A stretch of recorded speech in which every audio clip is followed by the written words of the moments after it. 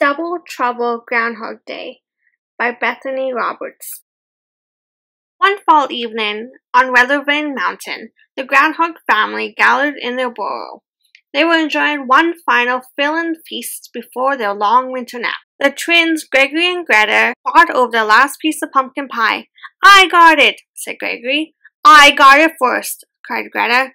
Gregory poked Greta. Greta bumped Gregory. Gregory twisted Greta's tail. Greta pulled Gregory's ear. "Twins," said Daddy Groundhog, shaking his head. "Double trouble," said Granny Groundhog with a smile. "Late breaking news! Late breaking news!" Grumpy Groundhog stood up and clinked his glass. "There's a change in the wind," he announced. "As you know, every year on the second day in February, I pop out of the ground. If I see my shadow, there will be 6 more weeks of winter. If I don't see my shadow, we'll spring into spring."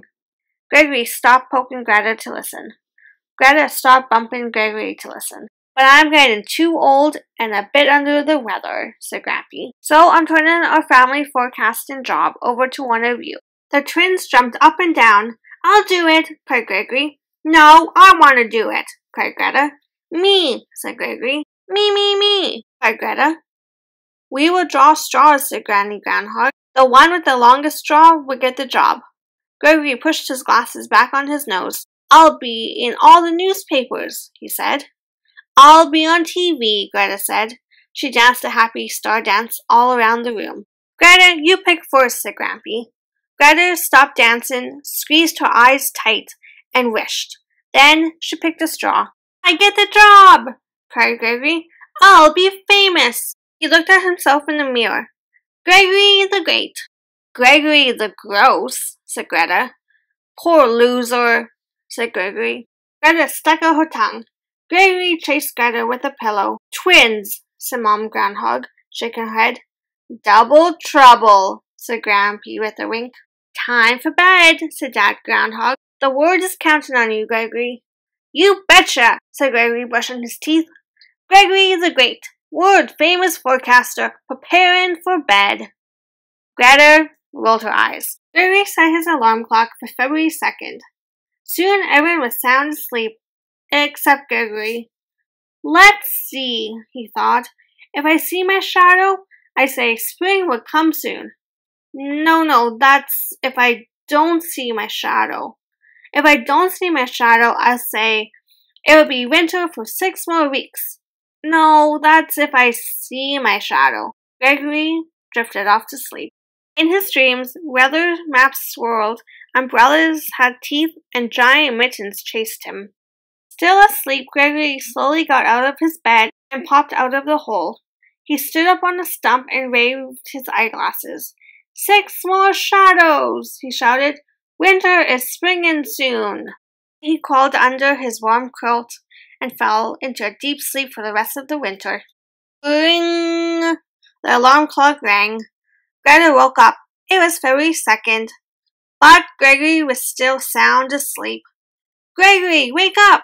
cried Greta. "You have to forecast the weather." Gregory moaned. "I'm so tired." Greta danced a wake-up dance around the room. Gregory plopped his pillow over his eyes. Greta tickled him. Gregory pulled the covers over his head. Greta blew a trumpet. Go away," Gregory whined. "If you don't get up," said Greta, "how will farmers know when to plant crops? How will fathers know if they need fishing rods or fire logs? How will mothers know if they should pack picnics or bake bread? And how will children know if they need umbrellas and kites or sleds and mittens?" "Umbrellas have teeth," Gregory mumbled. "Giant mittens." "Umbrellas don't have teeth and mittens are small," said Greta. "You must have had a bad dream. Are you getting stage fright?" "I'm a little nervous," admitted Gregory from under the covers. Gregory rolled over and opened one eye. Then he opened the other eye. Everything was a blur. "Where are my glasses?" he asked. "Where did you put them?" asked Greta. "I don't know. All I can remember is something about shadows," said Gregory. They looked under the quilt. They looked inside the dresser. They looked inside his slippers. They looked everywhere, but Gregory's glasses could not be found. This gets worse and worse, moaned Gregory. How can I see my shadow if I can't see my own paw in front of my face? I'll help you, said Greta. Hurry, the world is waiting. Greta grabbed Gregory, and together they came out of the hole. Lights flashed, cameras rolled, reporters yelled. Am I seeing double? Asked Mayor Moose. Hey, there are 2 groundhogs, cried the TV crew. So, what's your prediction? Asked reporter Jack Rabbit. Tell us, shouted the crowd. There is no shadow, Greta whispered into Gregory's ear. Gregory's knees shook. He took a deep breath. There is no shadow, he squeaked. Spring will come soon, added Greta. Spring, hooray, shouted the reporters. Spring, hooray, shouted the crowd. And here are your glasses, right under this stump. You must have been sleepwalking, said Greta. Everyone waved groundhog banners. They held groundhog balloons. The band began to play the groundhog stomp. Everyone danced and sang.